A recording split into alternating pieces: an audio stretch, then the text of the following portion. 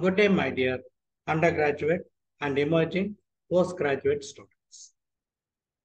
Welcome to What Next? This is an arteriogram. I would like you people to appreciate the features in this arteriogram and make your diagnosis. It will be difficult, but let us see the history.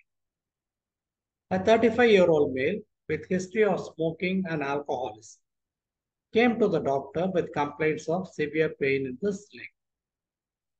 His hemogram was normal, liver functions and renal functions were also normal. The doctor advised him to refrain from alcohol and smoking. He returned after a few weeks with acute exacerbation of the symptoms. And after a get-together with his old friends, this had happened. He had additional complaints of tingling sensation in his fingers. What is your diagnosis?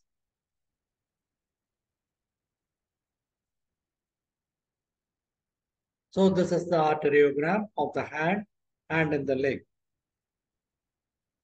The angiography is showing corkscrew appearance of the vessels. Any diagnosis?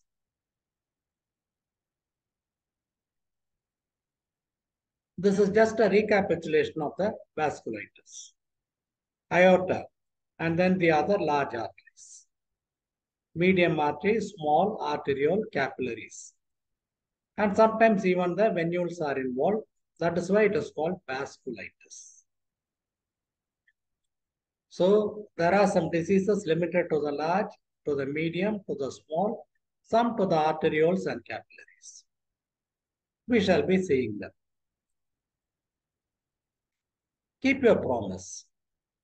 I mean, that is what the patient should have done. But what can be the differential diagnosis in this particular picture?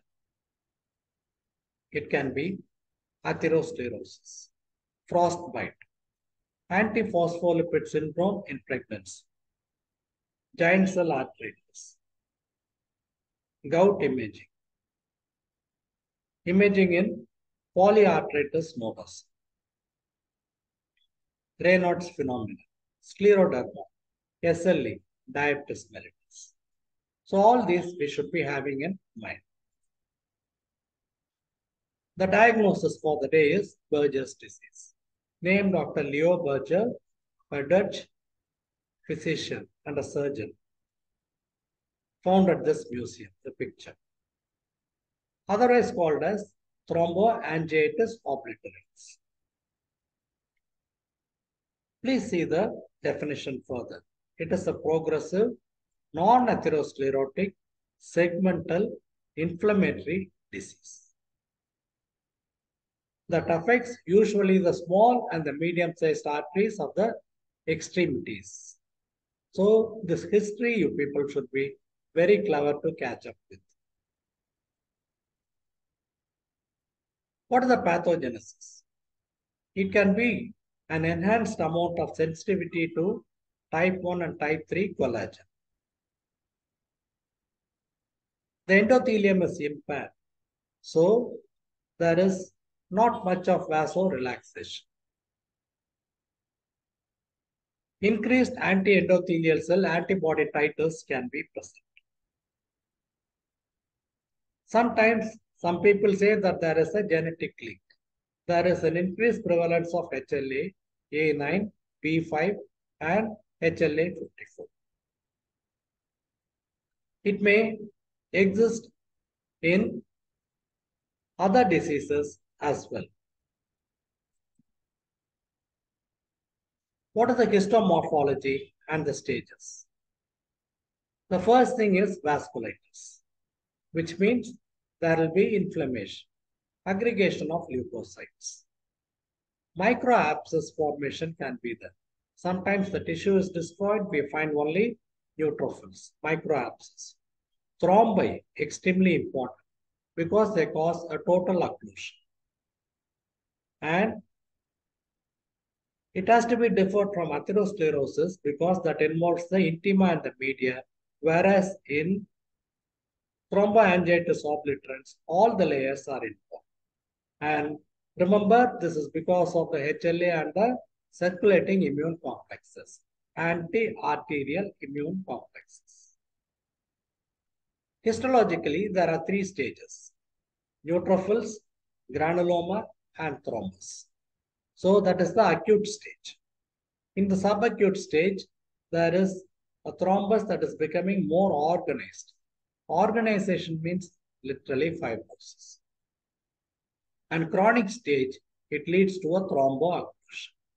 So there is an ischemia and the changes that we are seeing. Look at this one. Because of the ischemia, there is a gangrene that has developed.